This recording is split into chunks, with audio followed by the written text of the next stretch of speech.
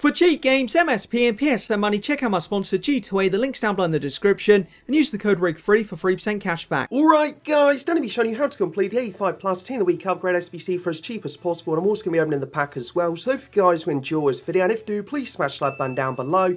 So for this SBC, for the requirements, requires 4 85 plus red players and 84 red squad. So first up, what I recommend doing, pick up the cheapest 4 85s you can find. So these cards, the second, currently cost around 8,000 coins each.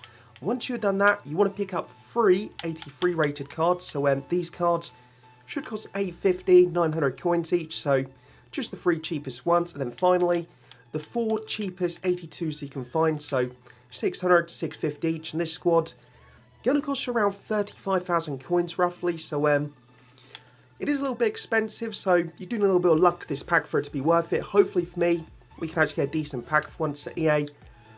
Show something good just here, like 35k for it. Someone usable for once, like usually these sort of packs don't get lucky, so EA, can I get lucky for once with this pack? So for it, what are we going to get for the flag?